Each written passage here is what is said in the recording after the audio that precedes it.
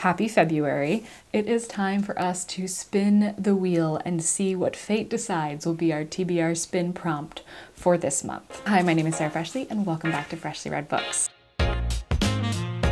So TBR spin, if you don't know yet, I've got a link in the description to the initial video in which we announced it, but Jill from the Book Bully and I are hosting this year like a reading challenge, readathon, to kind of replace TBR Tackle done by Katie Books last year, as well as the BookTube spin by Rick McDonald. So this is kind of a combination of those two things, with their blessing, of course. So in order to participate, you just select the number of books for months that are left in the year. So right now you need 11 books. If you didn't participate last month, feel free to join in now. Then each month we'll be spinning a wheel to find out what the prompt is. There are some prompts that will tell you to swap out a book, but for the most part, your stack will stay the same. Also, once a prompt has been spun, that prompt is taken off of the wheel and a new one is put on it. So we're not going to get any repeats throughout the year. Also, be sure that you are following both myself and Jill from the Book Bully because we're going to be swapping which channel the prompt is on each month. So this month, obviously, it's on my channel, but in March, it will be on Jill's channel. So you want to make sure you're subscribed to both. So I forgot to say, but we now officially have a Storygraph challenge associated with this that is linked in the description if you want to check that out,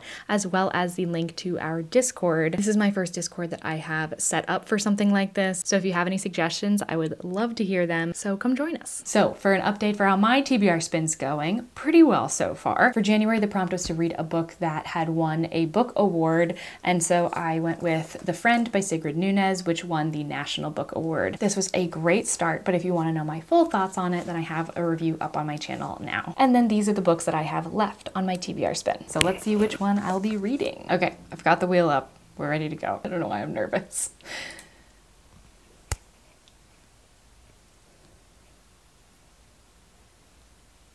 Oh, are we gonna get a swap? No. Oh my gosh, we were so close to getting a swap. Okay, a book with the lowest Goodreads or Storygraph rating. Oh my gosh, this is gonna take me forever to figure out. So I'm gonna have to go through each book on Storygraph to figure out which of these I'll be reading. But I will do that and then come back and let you know which book I'll be reading. Okay, and we're back. I figured it out. So it turns out that I have a lot of books that are rated at about like 4, which is kind of cool. But I had a few that were in the lower 3 stars. So that's where my lowest rated one is at a 3.3, which is City of Orange by David Yoon. I got this book from Putnam Publishing, so thank you so much for that. And I'm really excited to read this actually. It's been on my shelf for longer than I anticipated having it on my shelf. Oh, these books are just fully in frame.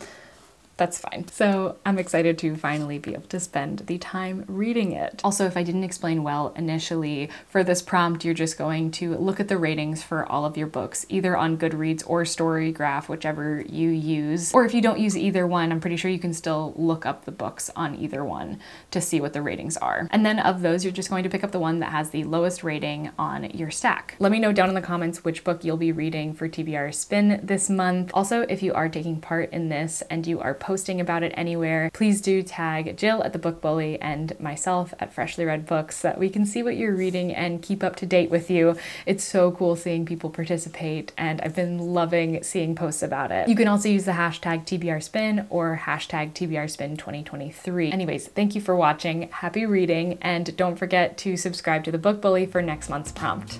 Bye!